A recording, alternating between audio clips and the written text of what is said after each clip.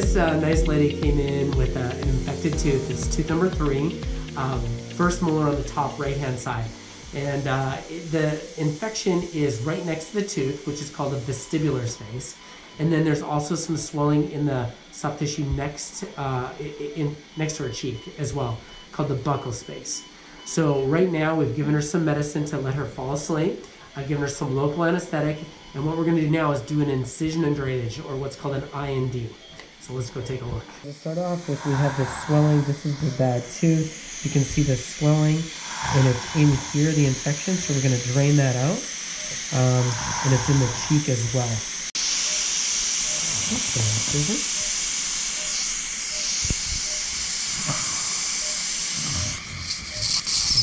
go. The other side.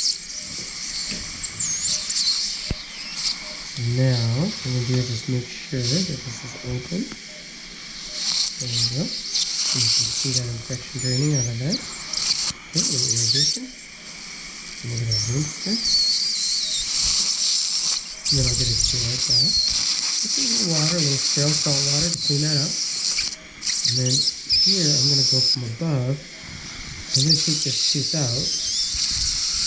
We're also just going to make sure there isn't anything hiding underneath there. So. Alright, we're getting some movement here. And there we go. It's a boy. You can tell by the roots. Okay, and that's that. Exparel now. You're doing great, Julia. We're almost done. You're all done. We have one left. So now we can find it all out. So Exparel. Come back here.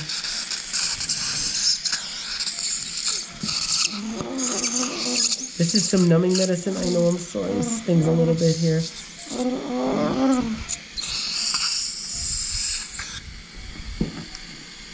This is just more numbing medicine. Great job.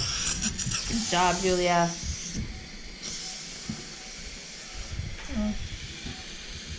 Okay. Open up real big. So if you look at the little pink dots at the end, that's a root canal filling material.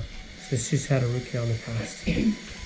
All right, well that concludes taking out tooth number 3 with that right vestibular space infection and some buccal cellulitis in what we call the buccal space as well. Here's tooth number 3. You can see here's what it looks like radiographically. And those little tentacle-like things are the root canal filling material. We could see the tips of this and this, that little pink dot. And this black sort of triangle or area in here is all bone loss. So this is the tooth that came out. This is the floor of the sinus. And although it looks like the palatal root goes into the sinus, it actually did not. There was no communication in there. All right, I hope you enjoyed.